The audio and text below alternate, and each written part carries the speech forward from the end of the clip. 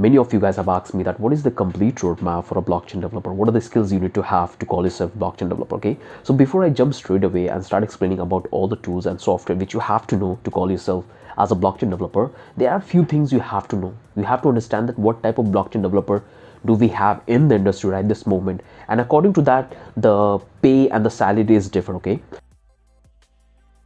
so generally the core blockchain developer, what they do, they exactly work on the architecture of the blockchain, like how the protocol will behave, what kind of consensus layer it will follow, how the hash will generate it, how the transaction will happen, how the validation process will happen on the blockchain. So all the architecture things that designed by the core developer. Okay, it's nothing related to the front end and back end. They work on the protocol layer, the architecture. Okay, right now we have different blockchain network like Polygon, Solana, Ethereum. So those who have built this blockchain network, they are called core blockchain developer. Okay, so they work on the architecture, the consensus layer, and the protocol behaviors. Okay, so if you are interested in that field, you can definitely become a core blockchain developer. For that you have to learn about C++ is the powerful language which most of the blockchains are built right now, so you can take that path.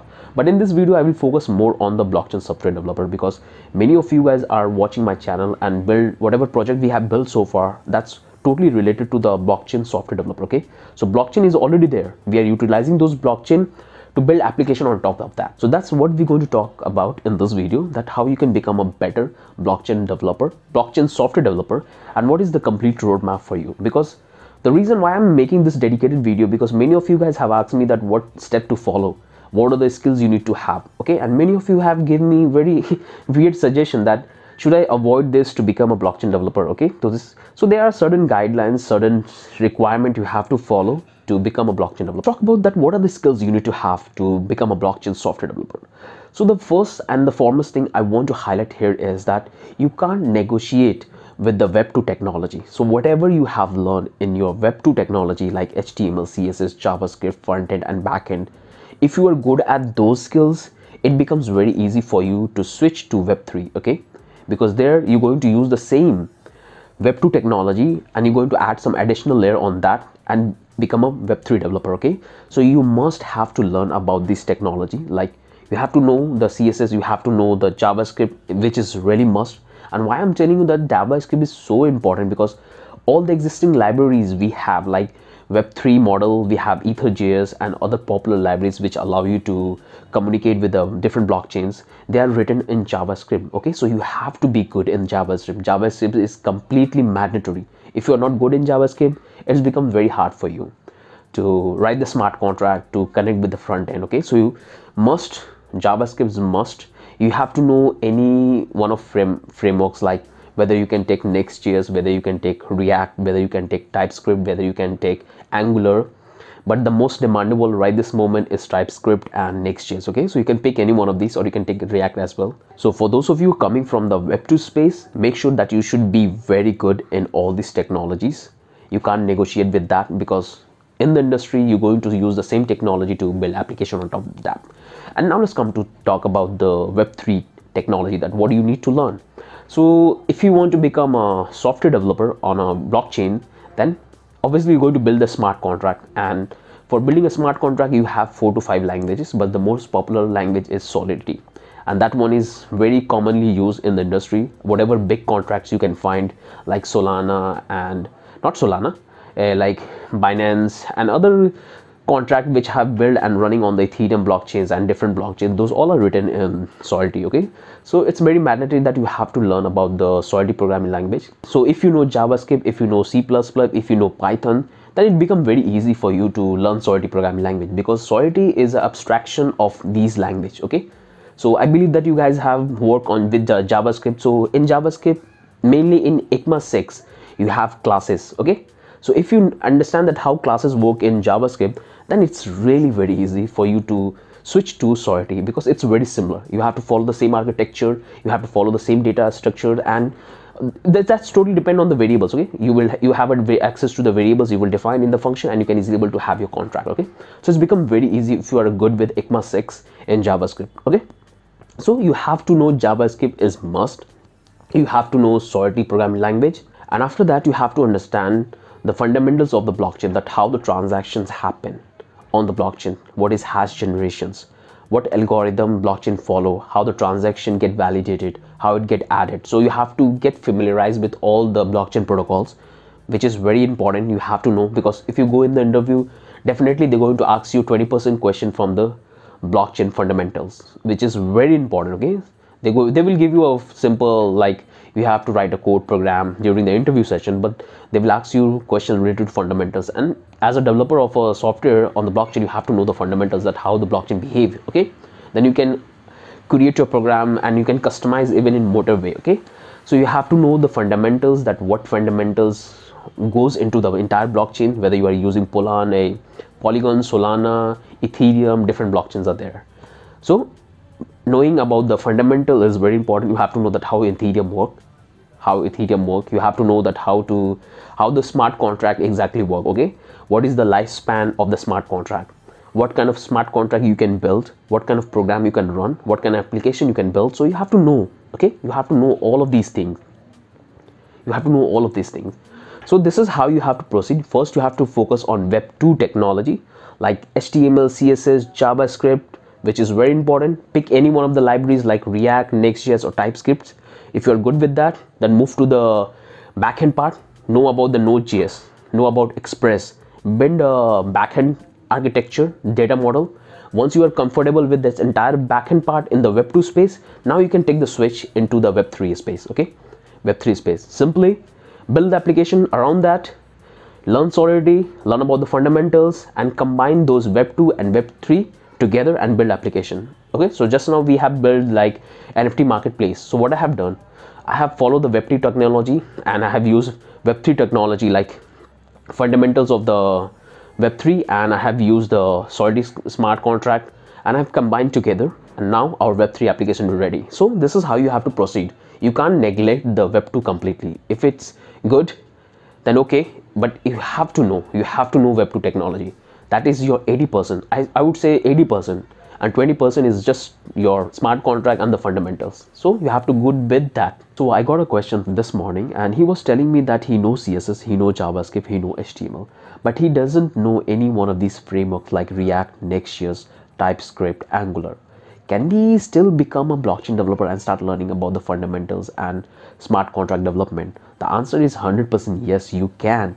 But you have to understand one thing, that right now in the industry, whatever application you are seeing, all those applications are built on any one of these frameworks. Because if you go with the plain CSS, plain HTML, plain JavaScript, you can't able to build a scalable application. Okay, because these libraries provides you a lot of features which you can utilize them, and it will make your life very easy when it's come to development part. Okay, it will make your life very easy as a developer. Okay, you can definitely become a blockchain developer using those technology without touching this frameworks. But if you start working with this framework, you will have a beautiful packages, you can utilize those. You have a beautiful context API in React, Next.js, you can utilize them to build a scalable application. Okay, so I would suggest you that definitely you can start learning on this framework as well, and along with that you can start learning this Web 3 technology like Solidity, smart contract. Okay, these are the two important tools you need to learn to become a smart contract developer. Okay, so once you know the fundamentals about the Solidity programming, about the blockchains, if you know about all of these things, start building application. Don't just watch. Okay, I have seen many of you have watched different channels tutorials. You just watch one tutorial, move to the another one. That's absolutely fine. If I put any tutorial, you have to watch all of that tutorial. But after that, what do? After that, try to add some more functionality to that. Okay, because whatever I'm building and you are coding along with me, in that I'm building a basic applications. I just telling you that what you can do and what are the possibilities are there you can add into the application. Okay, so always try to add extra functionality. As you have seen that we have built this NFT marketplace, so there is a lot of things we can do into that. Okay, so we have built a simple smart contract where a user can buy NFT, sell NFT, resell NFT, and do bidding NFT. Okay, we can add a lot of functionality. Okay, we can add a lot of functionality into that. Like we can provide a feature like staking. So if someone stake their NFT into the contract, they will get a reward instead of coin. Okay, so you have to add a functionality like if there is a coin, and how can someone can buy the NFT with the help of native coin. Okay, so just imagine that NFT marketplace has its native currency. token. Okay, so if someone have 100 token, then how they can utilize this token to buy that NFT. Okay, so this kind of functionality you have to come up with. You have to be creative. Okay, coding is all about creative. You have a problem, you have figured out that this is what I want to build.